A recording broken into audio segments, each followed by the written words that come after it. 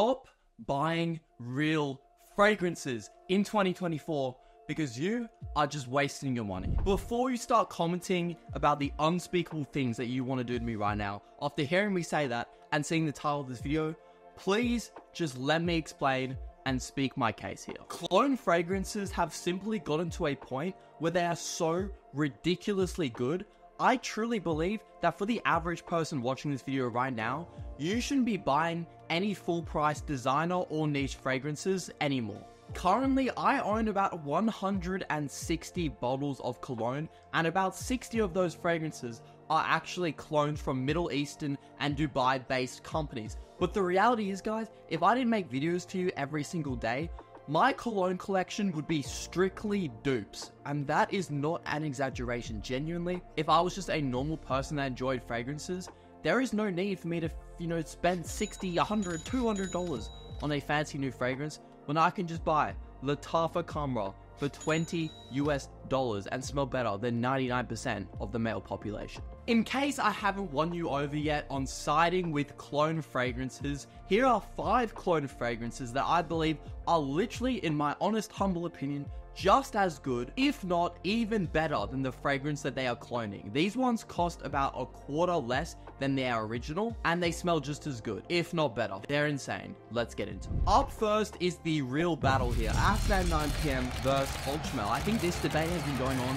since AFNAN came out and took the fragrance world by storm. Kind of just starting the absolute stampede of cologne fragrance releases and just the cologne hype in general. But honestly, it is for very good reason. This is still one of the best clones available on the market, and I actually do believe that it smells and performs better than Jean Paul Gaultier Ultramel. Actually, before I continue, I think it's very important that I just put a disclaimer now. I'm not being paid a single cent by any of these Middle Eastern cologne companies for this video or any video in the future. The reason I feel like I have to specify is because I know, especially on TikTok platform, there's a lot of creators doing some sus stuff for a bit of commission. I'm just telling you right now, I am not that creator. I'm just truly blown away by how good these cologne fragrances have gotten, and I want to share it with you. Just like Jean Paul Gaultier Ultramel, this is a bubblegum, super sweet, youthful smelling fragrance. I think the pear note in Ultramel gets replaced with an apple note in AFNAN, but the reality is it's just a fruity, sweet,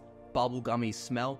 The only difference I can really pick up in terms of scent between AFNAN and Ultramel is AFNAN is slightly more fresh. However, I wouldn't say, in the air, your average Joe on the street, if one guy walked past with Ultramel, one guy walked past with AFNAN, so that dude's nose, both of those guys are going to be smelling the same, and he's going to go, that's a weird coincidence, there's 2 guys just walked past me wearing the exact same fragrance. That's kind of weird. That's what he would be thinking. He wouldn't go, one is just a little bit more fresh. No, they're too similar for that. But why is AFNAN better than Ultramel, and why is this first up on this top 5? The reason is simple. The performance is better on Ultramel, at least on my skin and other creators I've talked to. Most of them tend to get better performance with this sexy boy right here. I get 8 to 9 hours longevity with moderate projection but strong projection in the first 2 hours, whereas Ultramel closer to that 6 to 8 hour range. Both are honestly strong fragrances. This one is just $25 to $30 US if you buy them from the right places. Link in description if you want to know the best places to buy this. Whereas Ultramel is going to run you at least around $100.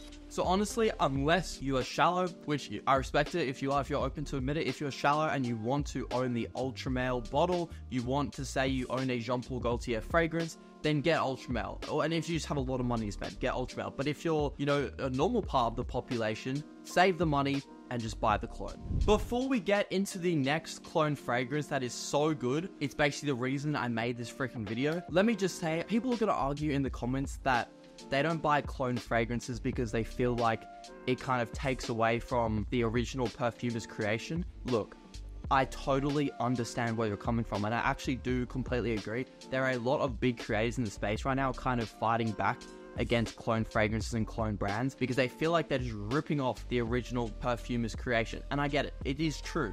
But the reality is, if these really big designer and niche brands simply lowered their prices and stopped increasing them and made them more attainable for the average person's income, clone fragrances probably wouldn't even exist and have a market and demand to fill. So that's just also something to keep in mind. Personally, when I go and buy a clone fragrance, Do I feel bad for the perfumer when I purchase the cologne? Not really, but it does kind of linger on my mind. It's gonna have to be your decision at the end of the day. But personally, I think you guys should just save the money. Smell freaking amazing. And buy at least, like, you should be buying clones like 90% of the time. The second cologne fragrance we will be discussing is a cologne of one of my all-time favorites, BDK Gris Chanel, and that cologne is Lattafa Liam.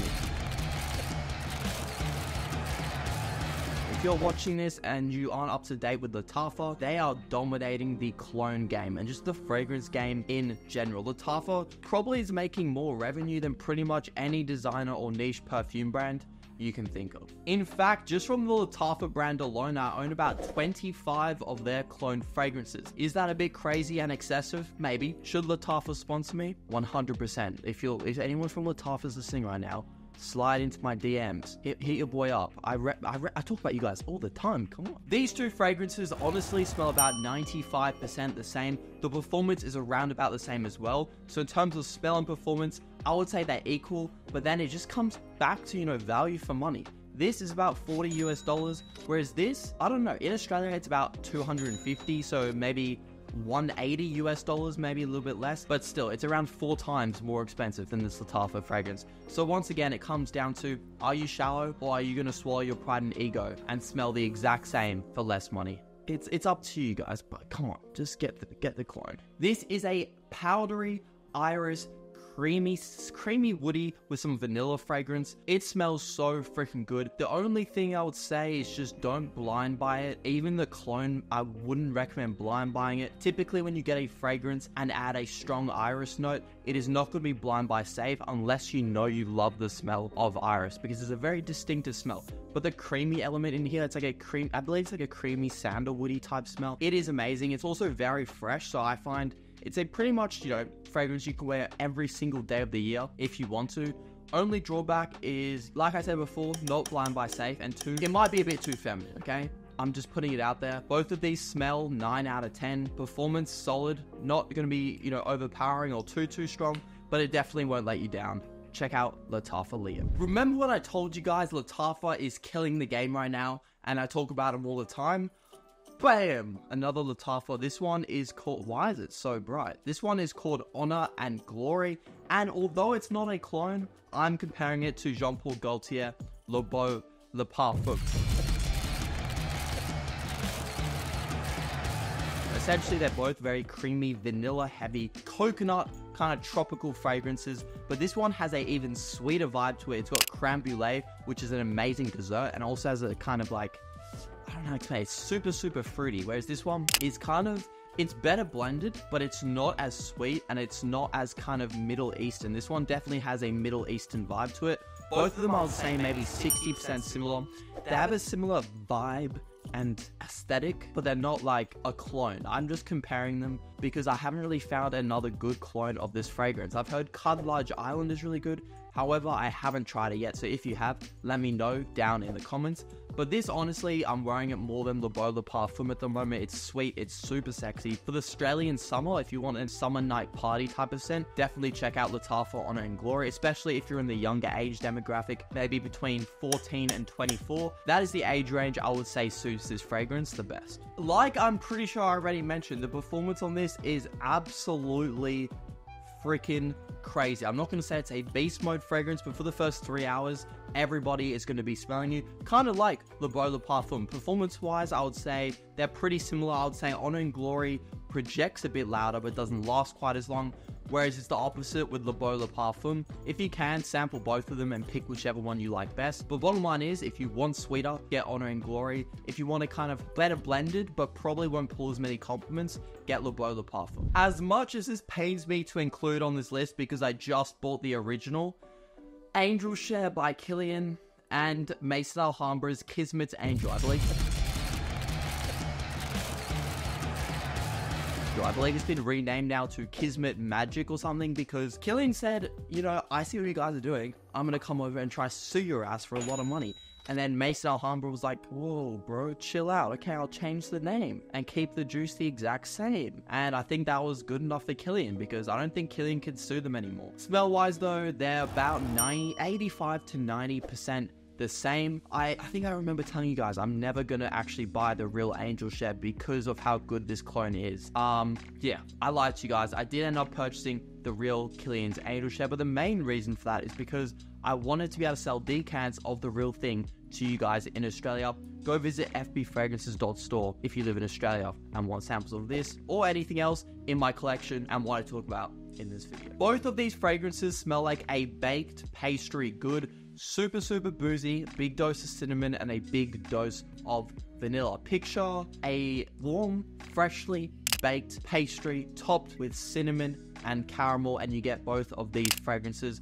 In terms of the difference between these, it's really nothing. They smell pretty much the same. You could argue this smells a bit denser and richer, like you can tell side by side if you put your nose up close that this is the real thing. But in the air, again, just like pretty much any clone fragrance that does a good job, they're going to smell the same to your average person on the street. Performance on the original Angel share isn't actually that strong. It's definitely more of a skin scent with long longevity, and I think that does suit the scent profile well, like if that makes sense. I think some fragrances are made on purpose to project and last longer, whereas some purposely designed to stay closer to the skin. This is definitely a more warm, inviting, and cozy fragrance, so I'm glad that, you know, Killian went that route. Kismet Angel or Kismet Magic definitely follows on that same path. It lasts about 7 hours, but stays very close to the skin, even closer than Angel share. So if you're looking for a powerhouse fragrance, avoid both of these. The final clone fragrance that is just as good, if not better, than the original is another Lattafa, guys. I hate to be boring, but they just do everything so damn well. It is Lattafa's Jasoor. This is a clone of Valentino Coral Fantasy. I've actually never smelled these two next to each other up close, so let's do that right now. On the left hand, let's go with Lattafa Jasoor, and on the right hand, we're gonna go with Valentino Coral Fantasy and compare these two side by side. Lattafa Jasoor. Oh, sexy. Valentino Coral Fantasy.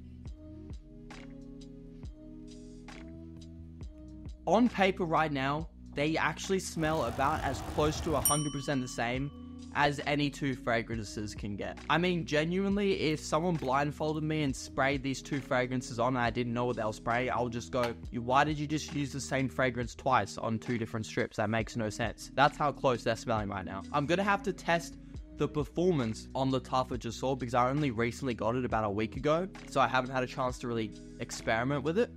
But just off this strip right now, it's smelling the exact same as Coral Fantasy. That is ridiculous. That is going to wrap it up on this video on why you should stop buying real fragrances in 2024. Because again, the reality is, guys, these clone companies out in Dubai are doing such a freaking incredible job at basically showing how overpriced these designer and niche fragrances are currently and why it needs to change. If you disagree, please do let me know in the comments and state why. I am open to seeing, you know, people that disagree or agree with me. I just feel right now, for your average person with a, you know, average income that just wants to smell good, clone fragrances are the way to go because you can buy 5 incredible clone fragrances for about the same price as one incredible niche fragrance. And in my brain, that is a no-brainer. Please make sure to like and subscribe if you enjoyed the video. Have a blessed rest of your day, and I'll see you guys in the next one.